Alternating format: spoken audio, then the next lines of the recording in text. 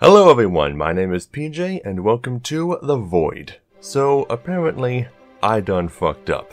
I have over 950 videos on my other channel and none of them, I checked, have as many dislikes as my review of Final Fantasy XI. So even though I consider it my magnum opus in terms of video creation, it is, technically speaking, the worst thing I've ever made. But in all seriousness, the feedback I've gotten for the review has been incredibly positive and constructive for the most part. There are some who agree with my points and many who politely disagree. I expected an angrier and far more toxic backlash for this video, so kudos internet, we've come a long way since 4chan. This video is basically a review of my FF11 review. I'm going to go over all the points I made and say what should have been said about them in the first place. When I wrote that review, I wasn't doing so in a calm, analytical manner like a reviewer should. I was clouded with emotions and a pressing desire to just be done with all aspects of the game as soon as possible. Which is why I'm making yet another video about it, I guess. Okay, so the first category was graphics. No one really had anything to say about that, so I guess people agreed with the points I made? I don't know. I also neglected to mention this crazy bug with Ildnarsh's eye patch. Don't know why that's there. But since the graphics are neither great nor awful, the bonus remains a +0. Same for music. I mean, the game has good music. No arguments there, the +1 stands. Now, gameplay was when shit hit the fan. Let's talk about some key points I made here and there and maybe discuss why they exist in the first place and how we might fix them. First, I want to elaborate on the job system that I only offhandedly mentioned. While it's true that jobs level separately, a huge aspect of it is the ability to have sub-jobs. For example, the jobs I used to beat the final boss were Rune Fencer with Samurai as the sub. Having it as a sub means I get access to all the abilities and traits granted by the first half of that job's levels. For Samurai, that means getting access to its innate store TP traits, allowing the gauge to fill more quickly during combat. Finding the right sub-job is actually a big part of the combat, and I stupidly neglected this little nuance until I needed to learn about it. That's another thing I should admit, is that as time went on, I started rushing through the game more and more. I knew how long the game would take, and as the fear of it taking even longer surfaced, so too did my desperation to finish it. That was probably a huge contributing factor in my not having as much fun with it toward the end. But the point I was trying to make before is that FF11 does have a really good job system. With how fast leveling is now, it's totally feasible to get every job to level 49 and have them all available as subs. It also has a decent system for gaining XP, very similar to how D&D does it. Although it's kind of weird that a level 75 dragon and a level 75 bunny rabbit will give you the exact same amount of XP, but it is what it is. Next, the excessive walking. Early in the game's life, the default walking speed used to be slower, half as fast. Why did they raise it? Well, because they realized it was too slow. It's that simple. The current walking speed isn't horrible, but it's ill-suited given the size of the game's areas. I would often turn on auto walk while steering with my left hand and browsing the internet with my right. You can't read signs or talk to NPCs on mounts. Why not? If I had to guess the reason, it's probably because examining things often triggers cutscenes and they didn't want to bother remembering, unloading, and reloading your mount for them. Even the signs in Jugna Forest are involved in a quest. Okay, that's fine, so you can't examine things while mounted for programming reasons, I guess? But why then is there a cooldown timer for calling mounts? Is it so that you can't get off your mount, grab something while a monster's not looking, and then get back on immediately? You can already do that. The timer can recharge while you're safe on the mount. I'm not sure what the reason for this is.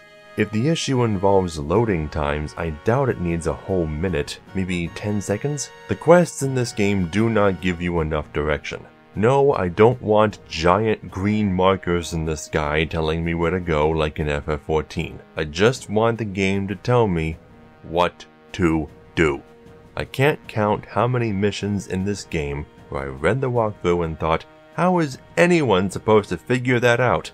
For example, There are a number of early missions in Seekers of Adoulin that cannot be accessed until you've either gained enough fame or spent enough of a currency called imprimaturs, but the game does not tell you this, and even if you know to do this and know how to do it in the fastest way possible, it still takes a long time. I'm guessing the intent was not for players to do that as fast as possible and to just explore Adoulin completing side quests until the NPC that normally does nothing suddenly lets them progress. And by then, you've forgotten what happened in the early cutscenes of the storyline and will be lost when it picks up again. And that's just one example. Some quests will be like, go get me this item, and nothing in the game will tell you where to find it. You might have to just examine some random stump out in the woods that normally does nothing, but now summons a mini-boss you have to defeat in order to get the item, assuming you examine the stump quickly enough after beating the enemy,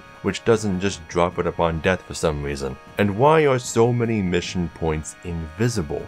Some of them look like little glowing lights, so why not make that the standard appearance for all of them? I really can't think of a good reason for them to be invisible other than to make finding them slightly more impossible. The only way to find them is to constantly hit left and right while walking. I get why maps don't show some geographical elements when you first buy them, but we could fix the maps so that they update with walls and secret rooms when you find them. Kind of like a fog of war effect.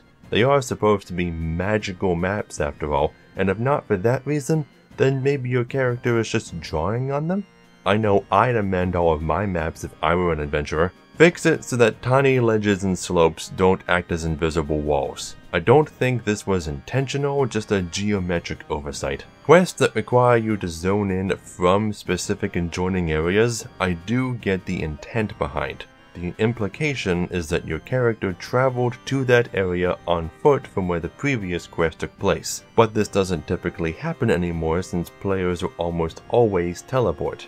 I say, just remove that requirement. Make it so the cutscene plays when you zone in via any means. Fix the Sahagin key quest so it doesn't reset when you leave the area. Also, display a timer for timed quests. Battlefields have them, so normal quests should too.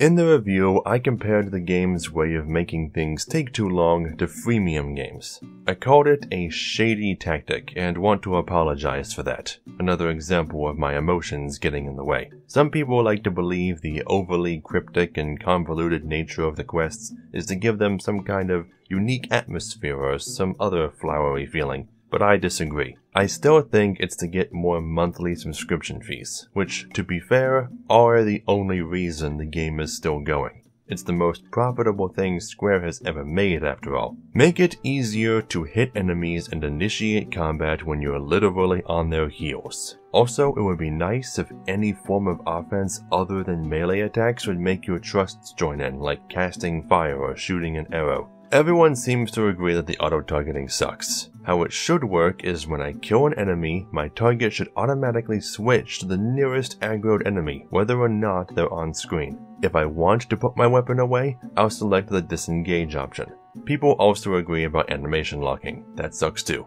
When I started playing this game, I was really looking forward to some epic boss fights, especially with the Shadow Lord. But the first time I fought him was with my friends, who all level synced to me. I was level 50 at the time, and we somehow crushed him in seconds. I was going to upload a video of the fight, but it was so sad and disappointing that I deleted it immediately. When I fought him again for the other two nations, I did so with lower and lower levels until I got the challenge I came for. But holding off on leveling would not be a viable option for long, so I ended up crushing every future boss in the game up until Seekers of Adoulin, escort missions notwithstanding. I was very happy to learn later, after the review was already done unfortunately, that all the major story bosses could be refought at higher levels, which was how I got the footage from my top 10 songs video. Finally, I got the challenge I wanted from those fights.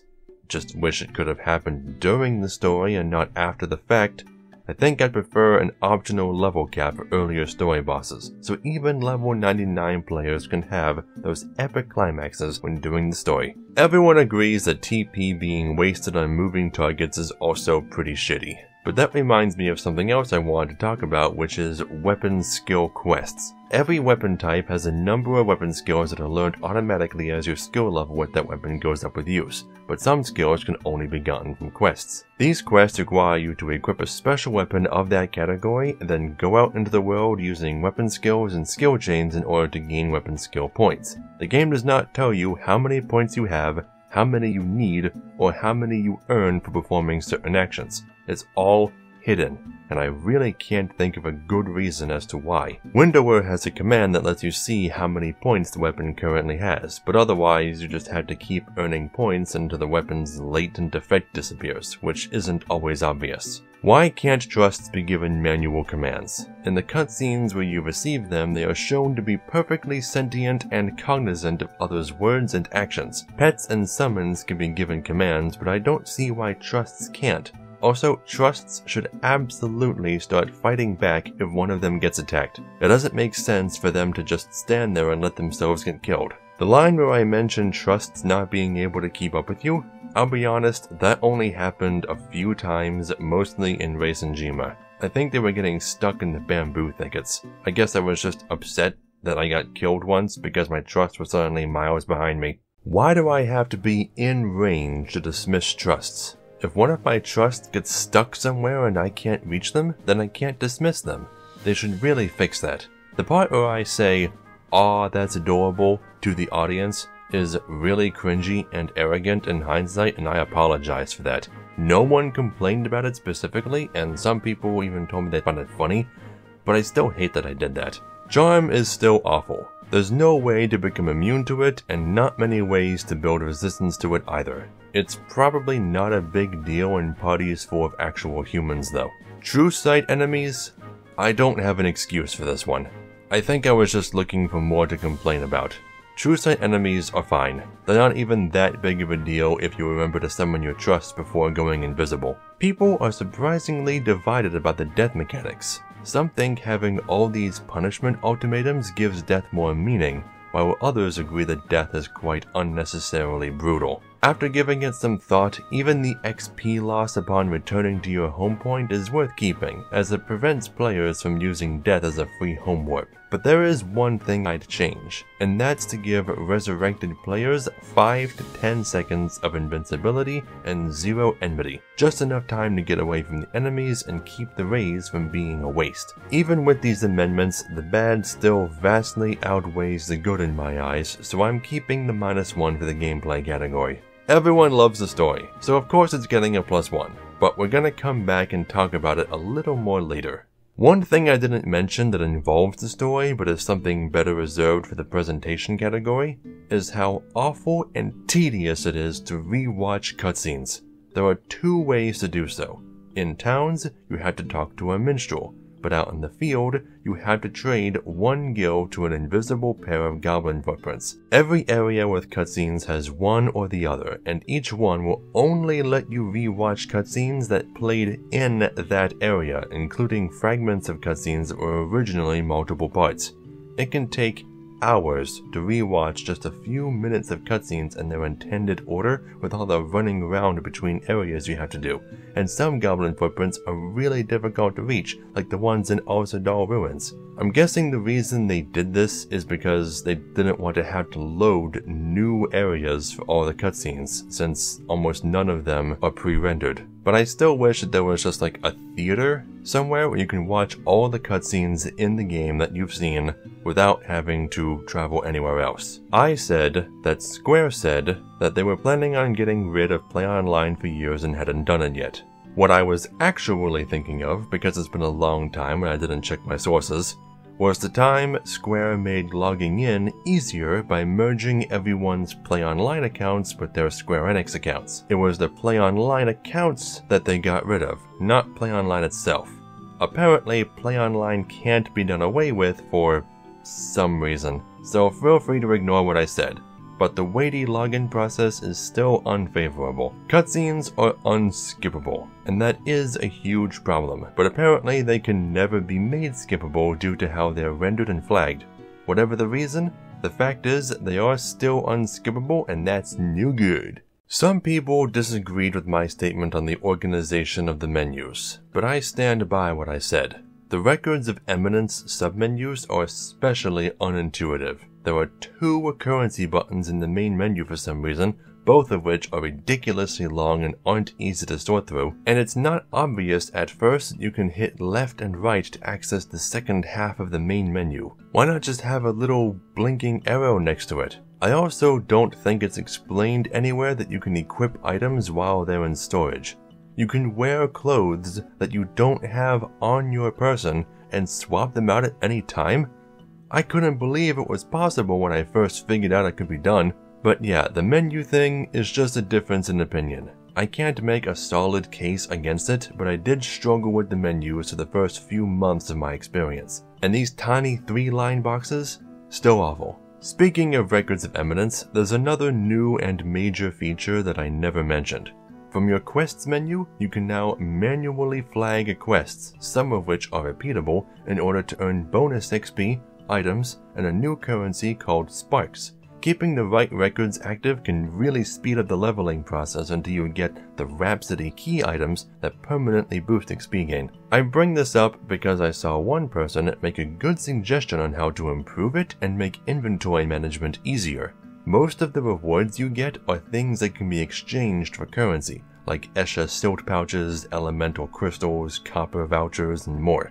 They can fill your inventory without you realizing it, and you'll have to fiddle with the menus later to gather any rewards that are still in queue. The suggestion was to make all of those items into currency themselves, so they don't take up inventory space.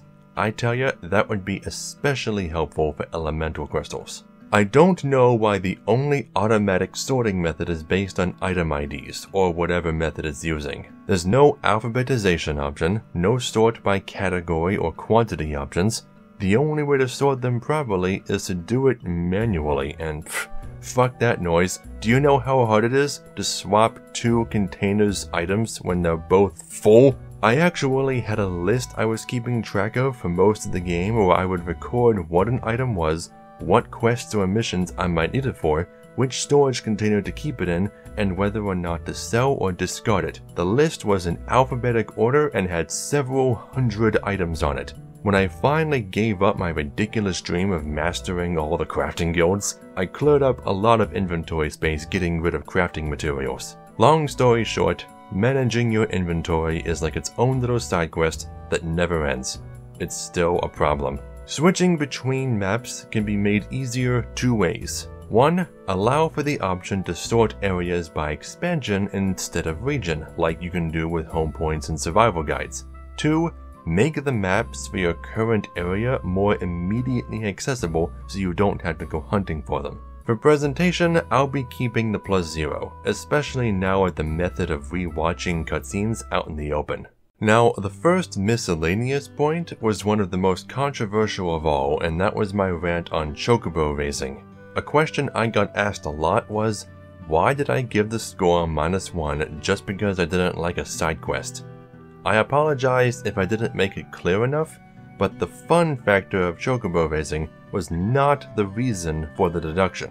It's the fact that it's a 3-month side quest with no rewards. Chocobo racing used to have rewards. For one, it was the only way to get your own mount before the other mounts were introduced. You could call your chocobo anytime you wanted without having to rent one. You could also participate in chocobo racing, back when I'm assuming it was still a popular activity. But now, there are better, cooler, more easily obtained mounts, and the chocobo racing community is dead. There's no point in raising a chocobo anymore, so if you spend 3 months doing it hoping to unlock something amazing, you're gonna be horribly disappointed just like I was. That is why it lowers the score. Chocobo raising can be easily fixed though. Just make it so that there's some sort of unique reward for owning your own chocobo that's useful to everyone, something other than chocobo hot and cold, which I never got anything good from. Maybe shortcuts through areas that only chocobos can traverse, maybe like going over mountains or over rivers, high-level chocobo themed gear, or maybe just make chocobos faster than all the other mounts. Anything is better than nothing. The second miscellaneous point covers repeating missions after failing a boss. Some people were confused that I singled out the mission before the Seed Crystal, which is called Banishing the Echo for ease of reference. This is a really difficult mission, but it's really not that bad. If it was so horrible, I wouldn't have done it a fourth time when gathering footage for the review. I even managed to do it that time without getting caught once, though it still took half an hour. The reason I lowered the score at this point was because I had to repeat the mission twice, and not because I was being punished for failing a challenge, but because, like I mentioned in the review, the Seed Crystal bugged out on me. I uploaded the entire video on my other channel, but basically what happens is, I approach the boss, get warped inside of the boss, and I'm then unable to move or initiate the fight. It even happened on my second attempt when I tried to hit it with a spell from range. I eventually learned that the bug could be circumvented by disengaging, but it was too late and I would still have to complete Banishing the Echo for a third time. So the missions themselves aren't horrendous, but when you put them together into this buggy and unfair loop, that's what warrants the -1. The last two miscellaneous points, people seem to be in agreement on. Escort missions are indeed a pain, especially the one with Naja Salahim, and player support isn't as reliable as it used to be. So those are both worthy of score deductions. But the miscellaneous category isn't just for negatives. I singled out the Sandoria questline and Wings of the Goddess during the story category, but what I should have done is given the game an extra point for it, since it was so particularly notable against the rest of the story. I want to admit that I may have been trying to burn the score as low as possible in order to seem, I don't know, edgy, I guess? And also apologize for it. Let's go ahead and alter the score now, shall we? 3 out of 10. It's still on the bad range, but at least it's no longer the lowest rated game I've reviewed so far and is now in the still worth playing once range. To be honest, I never really wanted FF11's score to be so low. It is a main numbered Final Fantasy game, and I had such high hopes for it starting out. Maybe I just played it at the wrong time.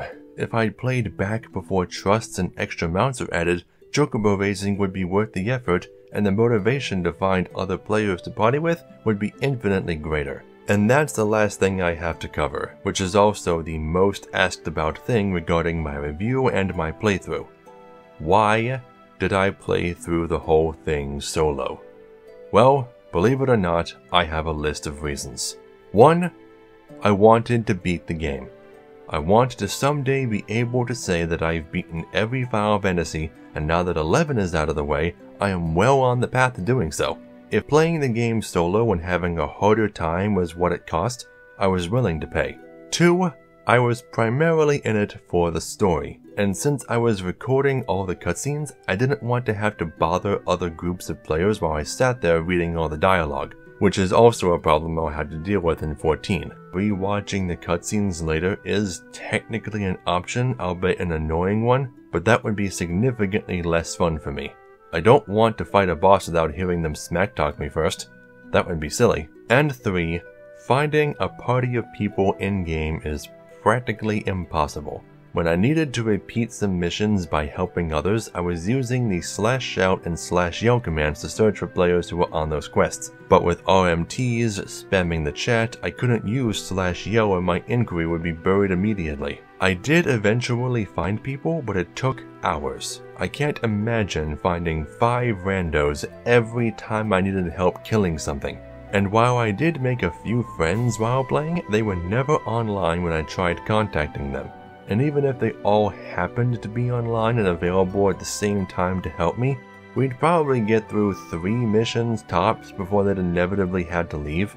I'm sorry, but I can't deal with that. I would much rather have a group of people, friends, that I could contact outside of the game, like on Discord, and we could all play at the same time and beat the entire game together, because that's a reasonable expectation, right? Making everyone's work schedules align? For a 700-hour game? Yeah, it just seems like I'm asking way too much of other people. Playing the game solo just seemed more polite, I guess? I'm not sure how to phrase it, but those are the reasons I had to play solo. I want to apologize for being so overly emotional in my review.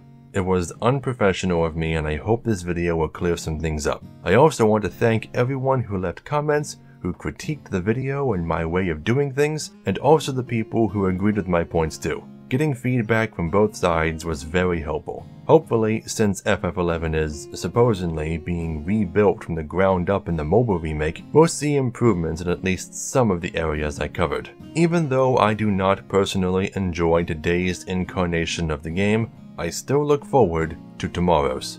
Thank you for watching, and until next time, I'll be here, in the darkness, quietly awaiting your return.